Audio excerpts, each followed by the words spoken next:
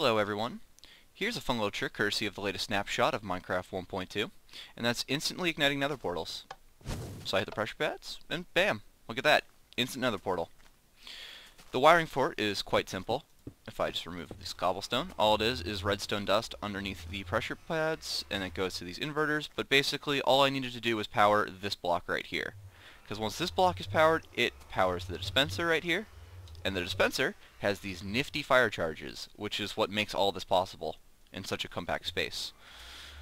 So let's just seal that back up. So the only way I've found to really disable the nether portal that I know of is to place a source block of water right in the nether portal itself.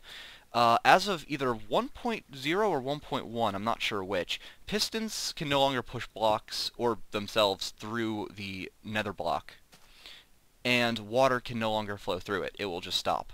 So it's not too hard to just carry a bucket of water and disable it that way, though.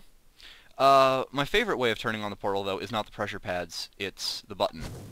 Because with the pressure pads, you stand the risk of constantly firing off these fire charges, which are kind of expensive if you're playing, legitly, so yeah. And the wiring for the button, actually, all it matters is this block, and the dispenser. And the piston was there from my earlier attempts at figuring all that out, which you can ignore. So, that's how you make an instant nether portal in the snapshot 1.2. Thank you for watching.